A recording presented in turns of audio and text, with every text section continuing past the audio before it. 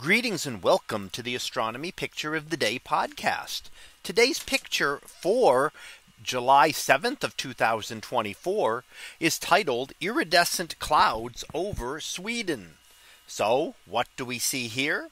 Well, here we see an image, Sweden in the foreground, and what we see up in the sky, not a specific astronomical event in this case, but something confined here to Earth. And that is some clouds in the sky. Now, of course, clouds are not an unusual thing. We have clouds here on Earth. We have clouds on other planets as well. So Venus is completely shrouded in clouds, as are Jupiter, Saturn, Uranus, and Neptune. So they're all cloud covered. But what we're looking at here is a specific cloud, and we're seeing what we call the iridescence of the cloud, an iridescent cloud. Now, this is a rare event because it requires a specific set of circumstances to occur. And what it needs is a couple of different things. First of all, it needs the stratospheric clouds, and they have to be formed of water droplets that are almost exactly the same size. So if you have them all different sizes, this won't work. The patterns that we see would not occur. You also need the sun in the correct position. So the sun typically has to be hidden. If the sun is actually in the sky where you can see it, it's not going to give you this iridescence. Now, when all of these things occur and the conditions are just right, then we get the iridescence of the clouds. So these very thin clouds, what they do is they then diffract sunlight. Now, diffraction is one of the things that can happen to light. And we see it, for example, in telescopes. We'll get a diffraction pattern when we look at stars.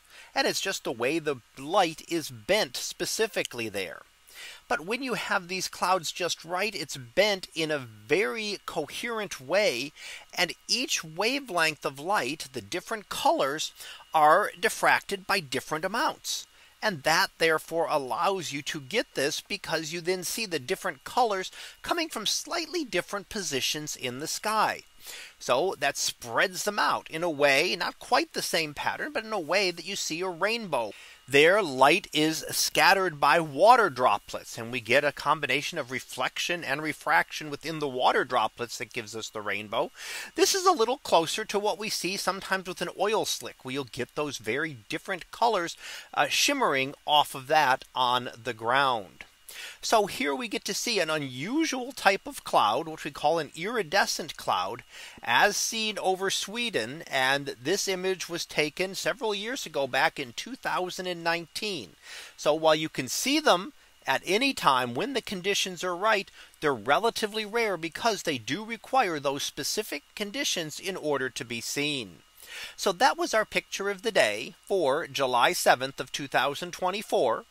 It was titled Iridescent Clouds over Sweden. We'll be back again tomorrow for the next picture, previewed to be Red Planet, Blue Planet.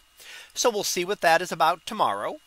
And until then, have a great day, everyone, and I will see you in class.